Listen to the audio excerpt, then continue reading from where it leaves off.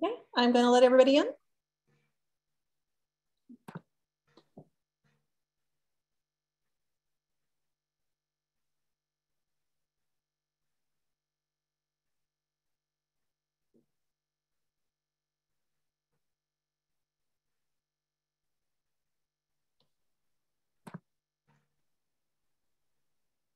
Okay.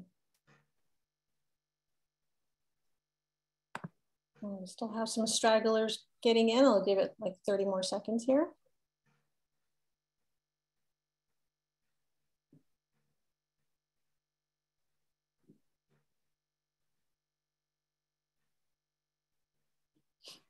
Okay. All right, I want to, good evening, everybody. Thank you for joining us. My name is Natalie Luna Rose. I'm the Outreach and Communications Manager for the Arizona Center for Disabilities Law. And tonight's session is Disability Discrimination in School Extracurricular Activities, Complaint Options and Strategies for Getting Your School to Stop It, Prevent It, and Address the Impact. Oh, I'm sorry, that's tomorrow's, and I'm reading the wrong one. So I'm wondering, sorry about that, Amanda. So tonight's discussion is, what is it, what are your rights, and what do you need to know as a student or parent? So our presenters tonight are Francine Skolnick. She's a former high school student athlete. And Rose Daly Rooney, our legal director here at the Arizona Center for Disability Law. And Rose, I am going to pass it on to you. But actually, before I do that, if you have any questions, please use the chat button at the bottom of your bar. If you do have a question, you can ask it during the session, either by the chat or you can use the raise hand function. If you are in need of Spanish, we do have a Spanish interpretation in the Spanish room. On the same bar to the right of the chat button will be a little world button that says interpretation. You can click that and a box will come up and you can click which room you're comfortable in listening to the session in. It's either English or Spanish. So now, without further ado, I will pass it off to our legal director, Rose Daly Rooney. And will you put the PowerPoint up? Yes, ma'am. Okay, thank you. And we don't have to wait for that to come up to start, but one is, if you'll go to the next slide, please, Natalie.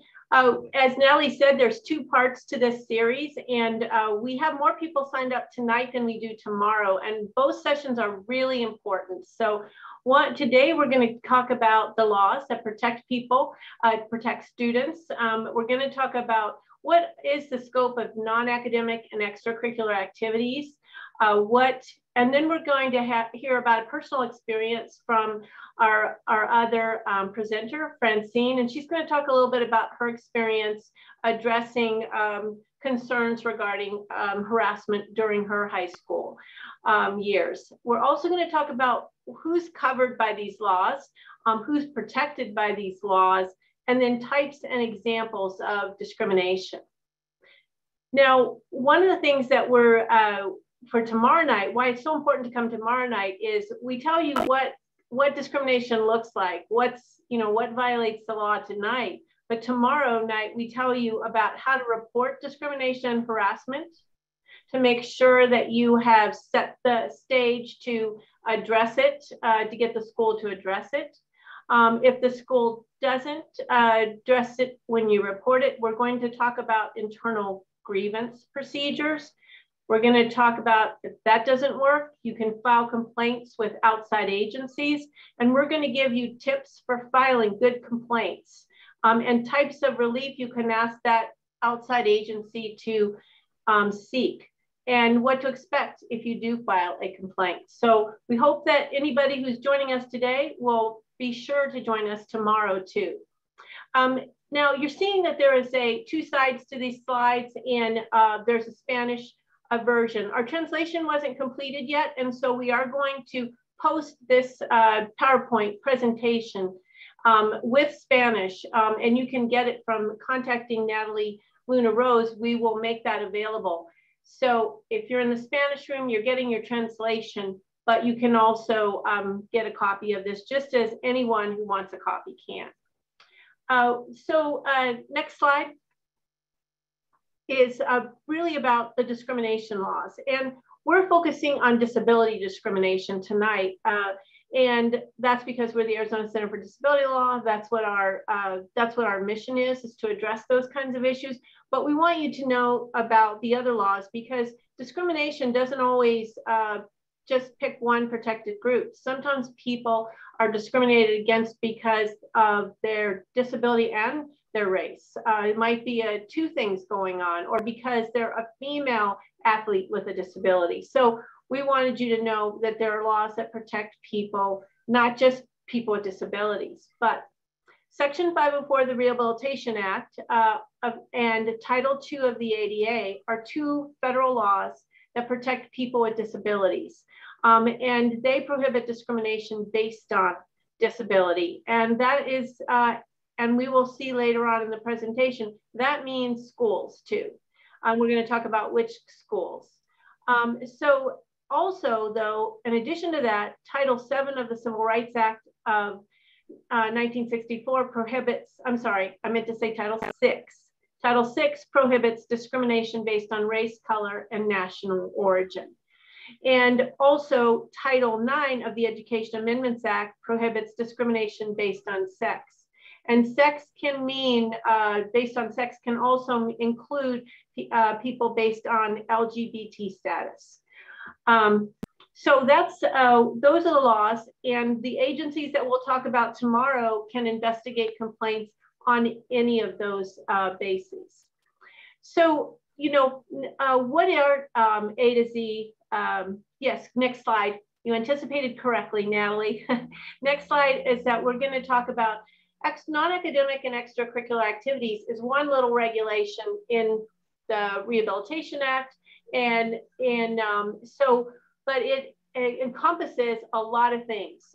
So people should be free from discrimination in all non-academic and extracurricular activities. So we kind of did a, what's the, on the school base, on the school theme, A to Z types of activities. So next slide, we've just identified numerous types of activities that fall into an extracurricular, the meaning of extracurricular. So athletics and intramural sports, band, choral, orchestra, any kind of music groups that are done, community service groups. Some schools set up community service projects or have key clubs or other things where people perform community service as part of a school-related project.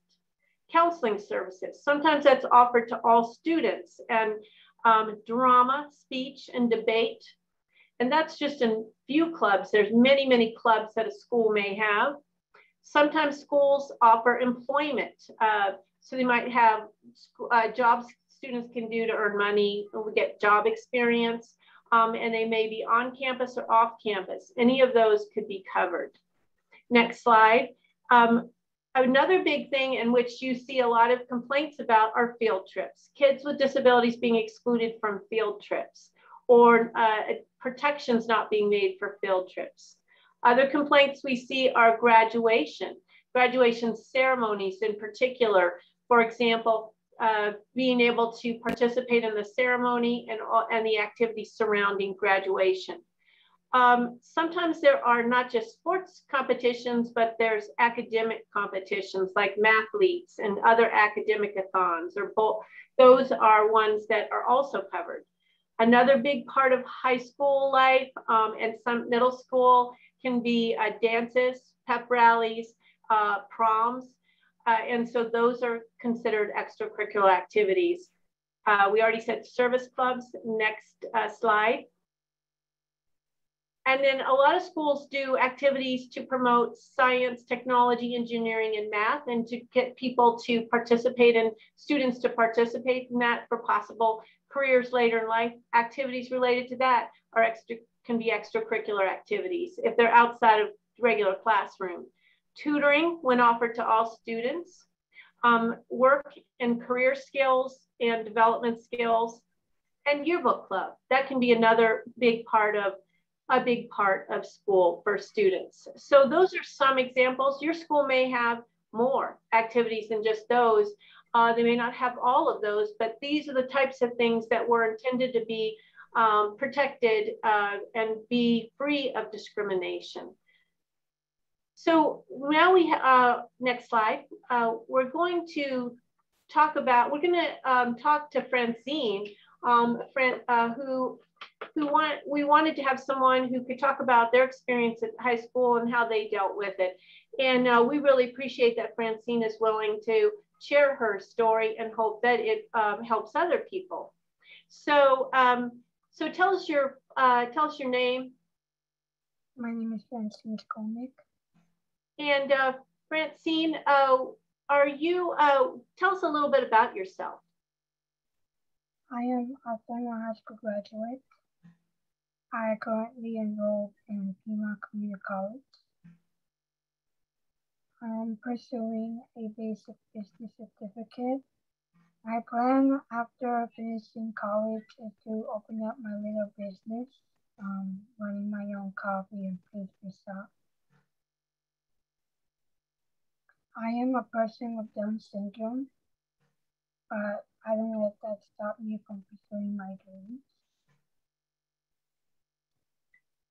That's really well. That's really interesting, and that and you already have a career goal in mind. A lot of people don't have a career goal this early in life.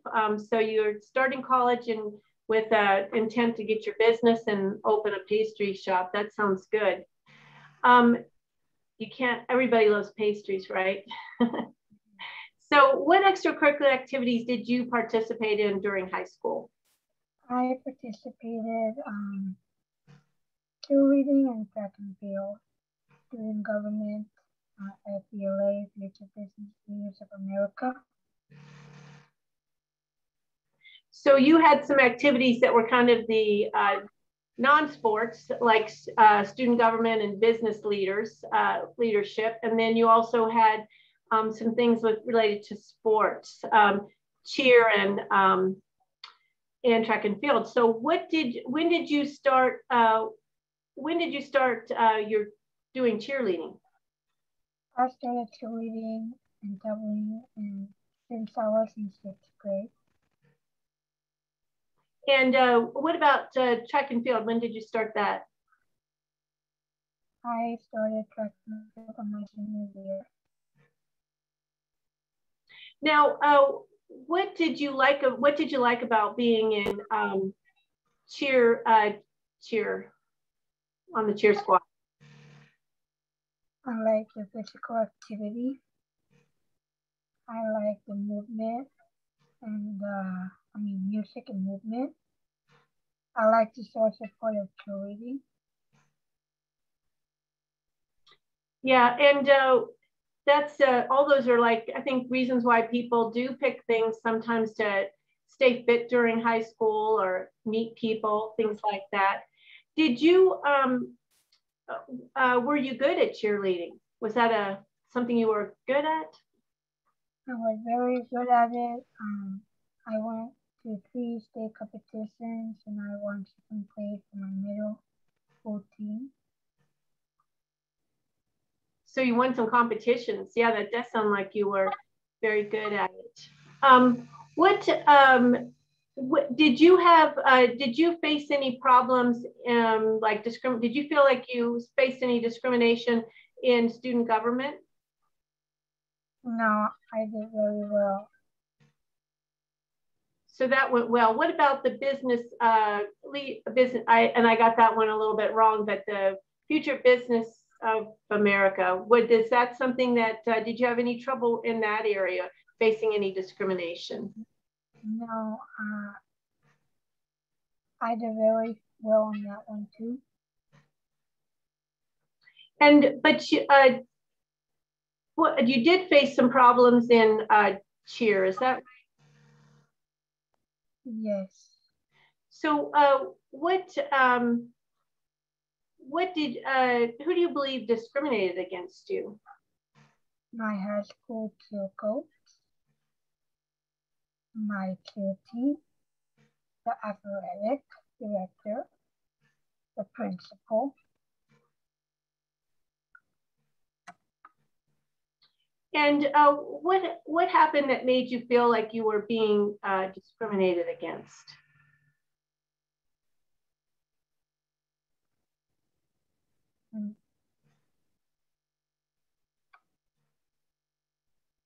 My high school pupils did not allow me to participate in cheer and many activities.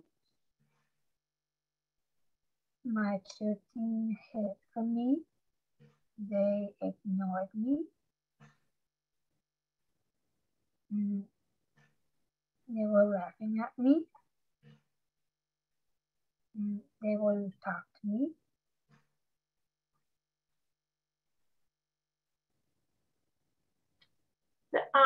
That must have been really hard, especially when it was something you really liked to do and didn't get the opportunity, you know, had trouble being able to do that. How did that make you feel? It made me feel very bad. It made me feel excluded. It made me feel behind. It made me feel not concentrating in school. It made me feel confused. And I felt alone.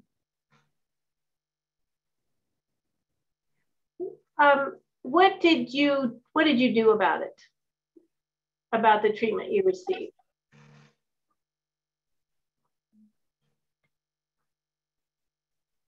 I never stopped going to cheer practice. Even when my coach excluded me, I was there.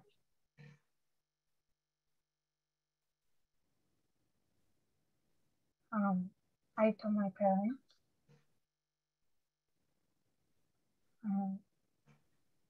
We wrote many letters to the school, but the school didn't do anything about it until my senior year.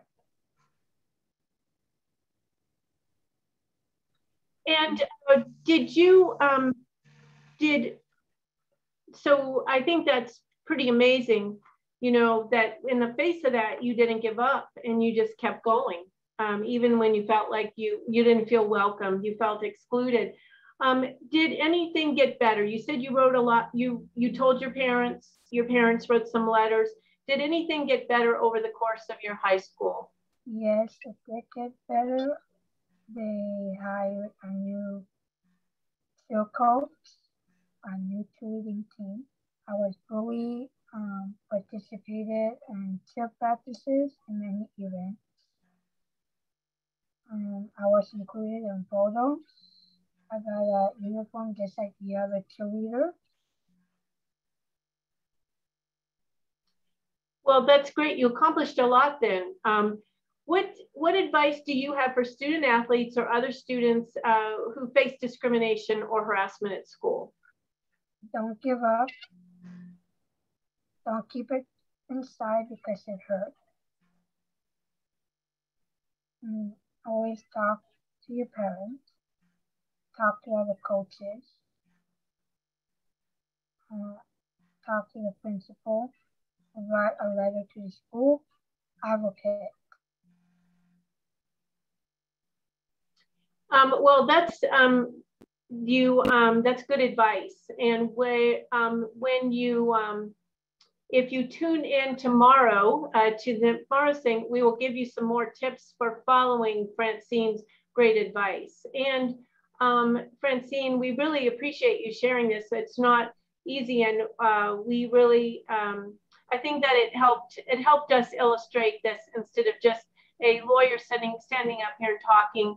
It's really important to hear what happens to students and your personal experience, and we really appreciate that. We'll then tell people a little bit about like what are the covered schools. So the next slide. Covered schools, and we can just go to the next slide, will include public school districts, preschool, elementary, secondary. It includes charter schools. It includes colleges too. So, I mean, we're focusing on elementary, middle school, secondary for this presentation, but these rules and the things that we're talking about and the complaint options tomorrow night, those all apply to colleges too. Just like Francine's now no longer a high school student, she's a college student, and she's got a good start there, but these laws follow her from high school to college. And any school that receives federal financial assistance, and except for private religious, some private religious schools. And if people have questions about which ones fit into that category, they can always contact ACDL or a lawyer to get another lawyer to get more information.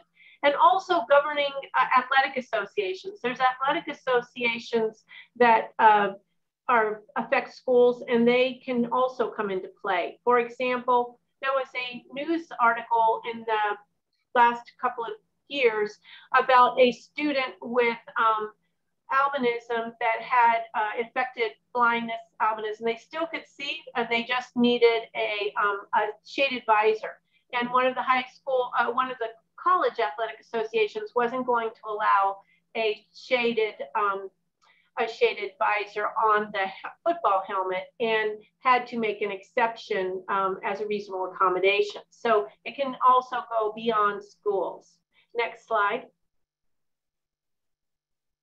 Okay, who is protected? And our next slide will tell us some of the people that are protected. And obviously students like Francine are protected by these laws, and other students, as well as parents with disabilities. So, and in extracurricular activities, parents oftentimes like to go and see their son or daughter in the activities at the school, and they need to be not subject to discrimination and be allowed to participate. Also, school visitors who are there on a purpose, they also have a right to be free from discrimination. For example, if a visitor comes to the school and has a service animal, they shouldn't be subjected to discrimination. So also, what does disability mean? It's a very, very broad term. And so, but if your son or daughter, if your student is eligible for an IEP, they're going to fit that broad definition. If they, but it's also for people, not just people who are on an IEP. It could include people with other kinds of disabilities who might not need special education, but they have a disability. It's basically a physical or mental impairment that substantially limits a major life activity. And so that includes a wide range of people. Next slide. So what are we looking at? Like Francine's story tells us about what happened to her, which that tells us about one type of discrimination, but there are other types too. So if we go to the next slide, we're going to talk about the various types of discrimination. So excluding or limiting students with disabilities from participation in extracurricular activities because of disability. That's something that, or offering an unequal opportunity or providing a segregated program. For example, it was, Francine's concern that she wasn't able to go to all the practices, wasn't able to participate in all of the cheers with the other cheerleaders that didn't get to do all the performances. That would be a way of providing, excluding from full participation. Next slide. And in addition to the ones we just talked about, which is really like the last ones I talked about are like, don't treat people with disabilities differently than other people, less favorably. And that's kind of what those were. But there's other times that there's other types of discrimination where we need to level the playing field and give a person with a disability an equal opportunity. And that includes denying some of the things that that a school may need to do to level the playing field is provide reasonable modifications. So denying reasonable modifications to rules and policies, that could be a form of discrimination. For example, most schools have a no animal policy, no pets on the print, but you have to make an exception when it's a service animal. Same story with the young football player. who needed a visor because of the nature of his visual impairment. That was a reasonable modification to a rule. Using non-essential requirements to exclude students with disabilities. So schools are allowed to have some essential rules and requirements, but there are some that are just not essential. They're not necessary in order to do it. For example, maybe a school signs up all the students up for SATs to take the SAT or the ACT, and they do that, but they don't do it for kids on IEPs. Well, that is not an essential. Not being on an IEP is not an essential. I just used I just do two negatives. Sorry. Let me do that again. Being not requiring any kind of special education. Students in special education are entitled to take the SAT and the ACT. And so not providing that registration wouldn't be appropriate. Another thing that schools need to do to level the playing field is to provide auxiliary aids and services. We have an example here where we have ASL interpreters translating. So if a school is putting out a program and they're providing, let's say they're providing harassment training to students to know what does it look like and what they need to do if they see harassment or they experience harassment, and they have deaf students in the audience and they fail to provide an interpreter. That's denying an important auxiliary aid and service. But there are many, there's people who are hard of hearing might need CART services, and people might need other types of services. People who are visually impaired might need the materials in an extracurricular activity to be in large print. For example, a program from a drama thing they might need to have some large print copies. So, and failing to remove architectural barriers. Architectural barriers are certainly ways in which they are obstacles, not just attitudinal obstacles, but they are real obstacles to people being able to participate. So, is the graduation platform where people walk across, does it have a ramp so that students with disabilities in wheelchairs can participate? Going to our next slide, this focuses on the type of discrimination that Francine talked about in how she felt discriminated against during her high school years until she was able to get the matter resolved. And that's harassing students with disabilities or failing to take action to stop and prevent harassment that the school knew or reasonably should have known about. So you can have different types of harassment. You can have a teacher, a coach, a club sponsor, a faculty sponsor doing the harassment, or you can have another student doing it, or you could even have a third party. For example, let's say there's a track and field meet and there's judges, and those judges say something derogatory to a person with a disability. That could, belittle them every time there's a competition. That's also unlawful harassment. So even if it wasn't someone by the school. But that's why tomorrow night's program is important because it tells you how, in those kind of cases, we have to make sure the school knows about it, because if they don't know about it, they can't do anything about it. So next slide. So what is harassment? One is it can be verbal acts, it can be name calling, graphic and written statements, it can be physical acts. That is not listed on, yes, it is. Conduct that may be physically threatening, harmful, or humiliating. It can also include things that are on using social media. So that could be a form of harassment too. Belittling someone or making derogatory comments about them, about their protected status because of their disability, etc., or on social media outlets that our students are using against another student. Again, these are things that a school may not know about unless it's reported. So when we're responding to what are schools actually supposed to do? And when responding to harassment, a school must take immediate and appropriate action to investigate and otherwise determine what occurred. And the investigation that they undertake is going to depend upon a number of things, like what's the, how widespread is it? Is it just one person you're being complained about, or are you complaining about an entire team engaging in it? Is it a teacher, or is it a group of coaches, all like a coach and an assistant coach? Who's involved in it?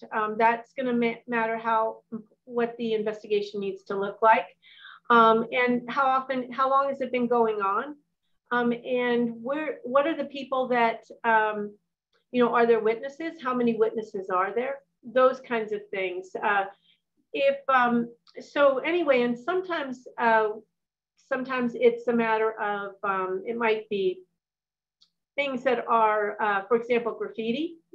So looking into who did the graffiti, where is it? Is it all over the school? Is it in one place? So it looks at what is going on, what are the allegations, and then the investigation is going to have to be big enough or small enough to take care of that, look into that issue. And as we said, the other things that will affect that could be the age of the student or students, the size of the school, the size of the administrative structure, and other factors. But in any case, an investigation should be prompt. So if someone reports harassment, it shouldn't be investigated 2 months later. It should be investigated soon, within days, to start that investigation. It should be thorough, and it should be impartial. Next slide. If there is, and this is if the investigation reveals discriminatory harassment did occur, then schools have another obligation, and that's to take prompt and effective steps that will hope to eliminate that are calculated to eliminate the harassment and its effects and prevent it from recurring. So we should break that down a little bit. And one is, you want to stop the harassment and return to a safe, and where people feel safe and they don't feel subjected to this kind of harassment or discrimination. But then you also want to deal with the effects of it, because it's already happened, and if it's been going on for a while, it's going to have an impact. For example, Francine told us how it made her feel. And that she had a lot of emotions about how she felt about what was going on. So that's something that has to be taken care of too, is deal with, does a student need to receive some counseling? Do the people who observed it, do they need to have some counseling? Bystanders, people who saw it, didn't know what to do, were they impacted by it? And then also for the person engaging in it, schools are supposed to be learning environments, and there's still opportunities for students who engage in this kind of conduct to learn from it, and to change. I mean, hopefully we want to see that people can change. So when sometimes when you have someone who's been the target of harassment, then you have to, and they've reported it, and you found that it's true, a school's found that it's true, or wants to take protective steps during the investigation, it may have to accuse the people who have been accused of doing it, may have to be separated from the person that's been targeted for that. And so we look at ways, looking at that might be a type of relief, training, and I'm sure that if you had a problem with your school with harassment, and you told them about that, and they said, well, we looked into it, and you said, well, I think there needs to be more training, I can imagine that a response you would get is, we already do training. We do training every year. And they may or may not do, I mean, I'm sure if they said they do training every year, they do. But is that if harassment's occurring after training's being done every year, then that means it's not enough to stop and prevent harassment because it's still occurring. So it may need to be, they may need to up their game. They may need to have a different training, call in trainers that'll train them to deal with this kind of matter. Have more improved policies, better notice to students and parents about what to do. Like Francine said, they wrote letters and they, they made calls and they wrote letters. But if you, every school should have an internal grievance policy, and that should be very well known and made public made publicized or notice provided of that, so that people will know how to do that. So those are the things that, those are the ways, and that's what harassment is. And it's a type of discrimination. And you oftentimes have probably always heard about it more in the context of sexual harassment, that, and even students are to be protected from sexual harassment. It's not just a workplace protection, but the law protects people on if the harassment is based on other protected groups. So if you target someone and speak derogatorily of them or do things like that, that is also unlawful, and people are protected against that under the ADA at 504, according to the U.S. Office for Department of Education, Office for Civil Rights. Now, we gave some examples, but we're going to move to the next slide and the next slide. And we're going to talk about some other examples of disability discrimination in extracurricular activities, and things that that if it occurs or something like that occurs, it needs to be addressed. So one is a school refuses to provide an ASL interpreter for a high school student who is deaf and uses ASL for a school play he wishes to attend with his friends. So that would be, schools are required to provide auxiliary aids and services. They are required to do it during activities, but a school might say, well, that's you're not required to attend that. So, we're not going to provide that, but it's a school related function. It's a high school play. He's going with his friends. That's a typical activity that people like to do. And he's not going to get the same, he's not going to have a full opportunity to enjoy that play unless he has an ASL interpreter. So next slide, we have another example. A school refuses to allow a student with a peanut allergy to go on a field trip unless her parent agrees to provide the student's lunch and attend the field trip and act as a one-on-one aide to ensure that she does not eat anything unsafe. Well, that is an extracurricular activity, the field trip. It might also be part of a class. It could be part of a class, but it might be an extracurricular, and like an 8th grade trip. That would be required, would be putting restrictions on that student's participation that's not on other students. So other students can go regardless of whether their parents can come and be a chaperone, and other students are going to get a lunch that the school provides as part of the program. So maybe the school packed lunches for everyone. So that is something that a peanut allergy, especially one that can result in serious like breathing problems, etc., that can be a disability under the ADA and 504. Field trips are extracurricular activities, and these are placing conditions or treating a student with a disability less favorably with more conditions than other students. Next, you already knew, Natalie. So student athletes, example, student athletes mock a fellow athlete living with autism by calling him offensive names and mimicking some of his self-stimming behaviors. That would, sports events might, like a large track and field event might cause someone with autism to be a little overstimulated. They might do some self-stimming to calm down and center themselves before their event. And then to have being mocked and that could be a form of harassment. And especially with harassment, it has to be severe or pervasive, which means there has to be a lot of it happening. But you know, a number of times that it's occurred. But this is the type of incident that could be part of a pattern of harassment. Next slide. So a debate coach repeatedly belittles and criticizes a student with a disability for using accommodations in debate practices and competitions.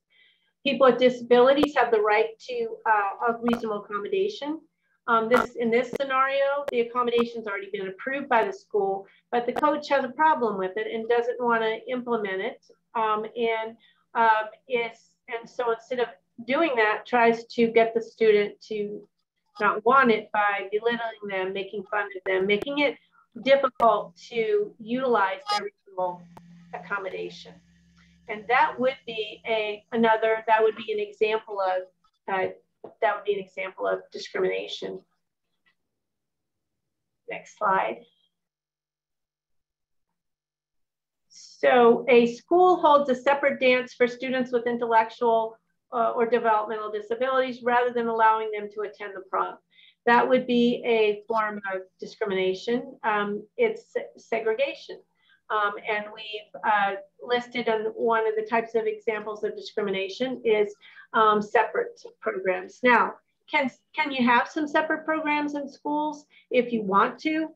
Could you have could you let a disability group have a special club if they wanted to? Yeah, there's nothing wrong for doing that if people want to, but when you make it that's the only choice, you go to a different prom, that's different. Next slide. A school has a free after-school peer tutoring program, and they say, okay, that's for other students, but it's not for students using who have an IEP. They can get tutoring from their special education teacher. So we're not providing it to them. That would be a form of discrimination. That's not an essential requirement for tutoring. And so that alone would not be a reason to deny a student to participate. A student with Tourette's syndrome who has a tic in which he says offensive words is at times under stress, is not allowed to make a speech when he runs for student government like other student candidates. That possibly could be discrimination. And because of his disability, he's being denied. And they're not looking at, is there an accommodation or is there anything they can do to minimize or address that? And they're just saying he can't participate in that. It certainly doesn't give him an equal opportunity to win votes or be able to give his platform for his fellow students and what he's going to get for them if he became student president. Next slide. So next slide. Okay, great. A school holds auditions for orchestra in an inaccessible location, and a student in a wheelchair is unable to attend the audition. That falls into one of the categories we talked about. It's a physical barrier. And schools can provide access in extracurricular activities by moving. They could, if they can't build a ramp or do something in time for the audition, they can move the auditions to an accessible location. So they can create access programmatically. Doesn't mean they have to remove every single barrier, but every program should be accessible to students with disabilities. Next one, a student with a severe reading disability asks that he be provided with an audio of the script to prepare for a school audition, rather than being required to read for the audition. And the drama coach says, no, that's going to give him an unfair advantage. We will not do it. Well, that's basically a reasonable accommodation, or an auxiliary, more likely an auxiliary. It's kind of both. it's a reasonable accommodation. We're going to do things a little differently for this student so he can have an equal opportunity. And he also needs materials in an alternative format. So that's another way to do it. Now, one thing that we wanted to do kind of to end this presentation, except for questions and answers, was do a little, provide you with a little clip to a video about a student who is pursued extracurricular in college. Well, not just extracurricular, she got a scholarship, but it's a little interview between her and some of her student athletes that she is with. And this is what it should be like. When there's no discrimination or harassment in extracurricular activities, this is what it should look like. So Natalie, can you start that video? Okay, let's see if this one works. If not, I've got the backup. Okay. Natalie's always prepared. Can you hear it? No, and I think it's, okay, I'm gonna pull up the backup. Okay. If you don't mind real quick.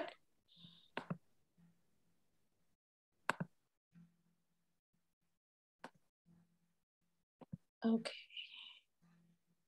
Let's pull up the other one.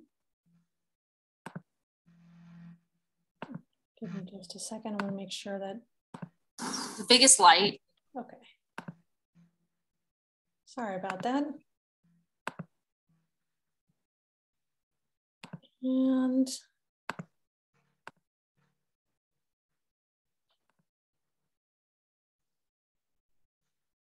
see if we can make it bigger. Okay, can you see that? Yes, we can. Okay, great. I'm gonna play it now. She is just the biggest light. Oh. 2 years after her famous putt, Yeah. the legend of Amy Bockersteady, I like you. I like you. only getting bigger. What's it like being a celebrity? Oh, I loved it. I love being a celebrity. Amy, awesome Amy, amazing Amy, incredible. History making. Very nice. Thank you. Amy, already the first person with Down syndrome to earn a college athletics scholarship, Monday in Florida will become the first person with Down syndrome to compete for a college national title, playing for Paradise Valley Community College at the NJCAA Championships. That girl could do anything. She gives me goosebumps.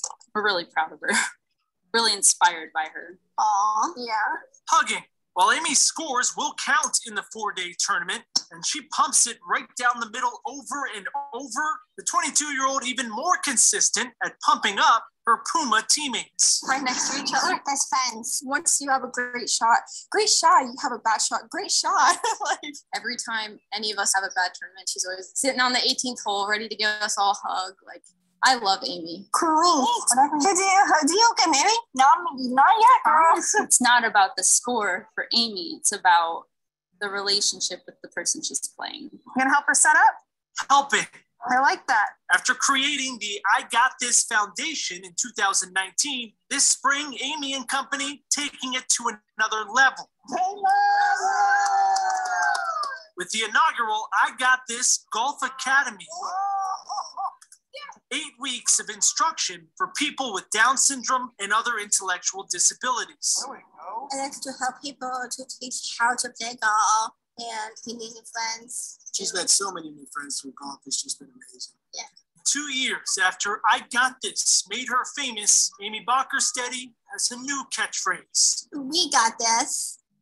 In Phoenix, Nick King. We got this. For Arizona's family.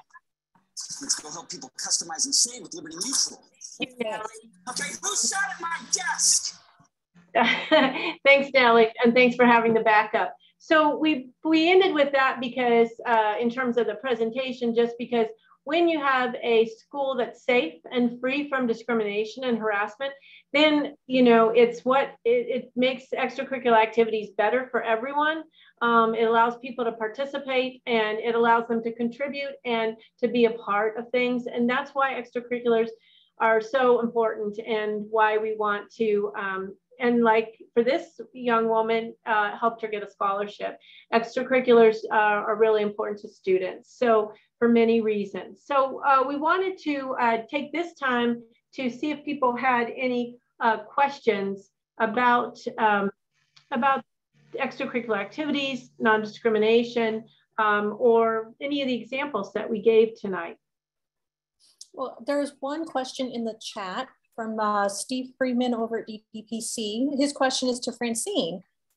He says, great job, Francine. Are you participating in any extracurricular activities in college?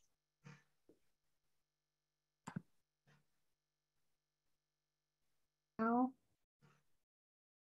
I think she's busy. You're busy with school right now, aren't you? School.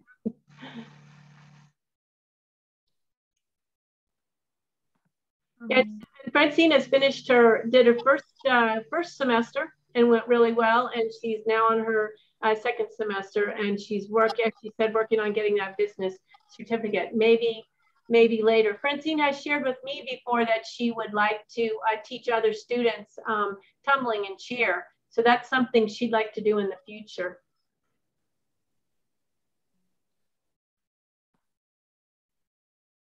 All right, well, thank you. Rose, is there any other questions for Rose or Francine? We're a small group, so feel free to turn your camera on and or your mic and ask a question.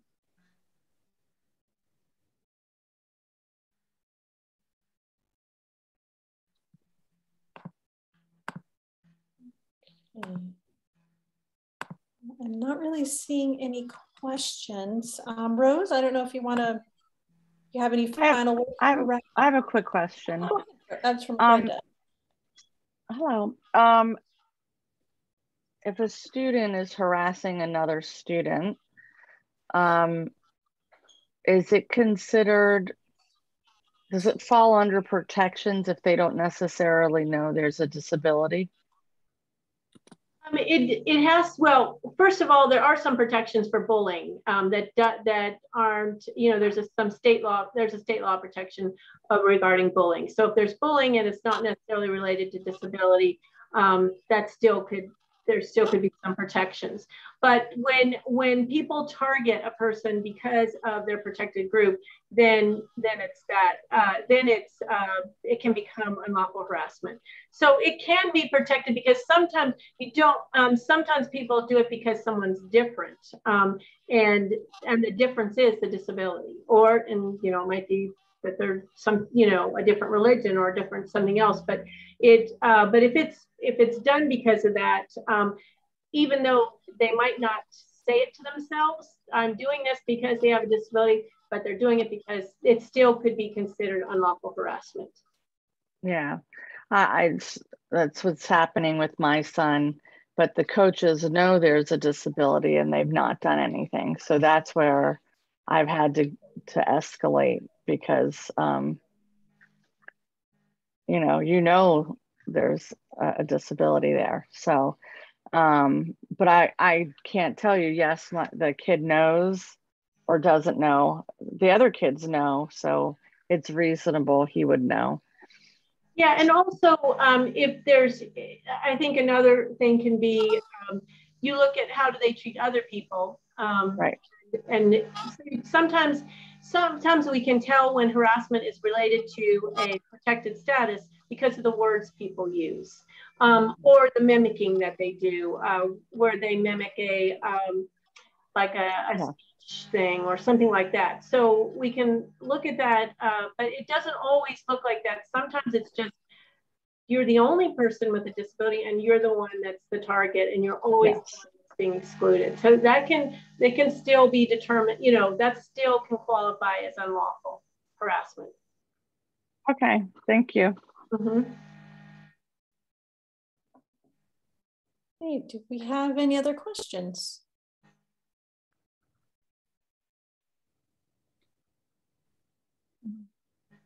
I'm not seeing any in the chat either. I don't know, Rose, if you wanted to wrap.